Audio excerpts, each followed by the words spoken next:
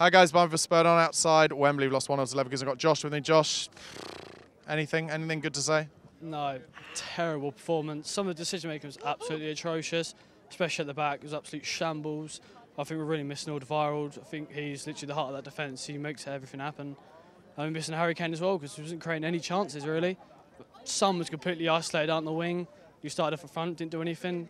Janssen came on, I don't think he did too bad. And one of our best players, I think, was Harry Winks. He came on and did a decent job. Started looking forward with the ball a little bit, didn't he? Yeah, he was doing stuff. He didn't seem to give it away. He was playing nice passes, but just another terrible performance. I think I'm going to talk. I've talked in quite a lot of these fan cams about fear, and I know some people are saying, "Oh, you know, it shouldn't be fear of this stadium, or whatever." But I'm telling you, you can tell with players, some of the players out there who normally would be making kind of risky balls in between the lines every time, sideways and backwards, sideways and backwards. Wanyama, Dyer, Vertonghen, none of those through the lines balls at all. That can't be coincidence that it's in front of 85,000 people on the big stage. I just think the nerves are kicking into him. I think if all these fans, it's just.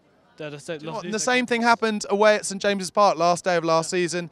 Nerves kicked in, we got done 5-1. It looked like that kind of team tonight. Yeah, it's just shambles, mate. It's really ridiculous. And looking ahead to the derby, what are you thinking now for Sunday? No, I don't want to think about that right now, but hope for the best. Harry Kane hopefully can get some minutes, and who knows, hopefully we can get a win. All right, guys, let us know what you thought of his comments in the comments box. Have a safe trip home, mate. Thanks a lot.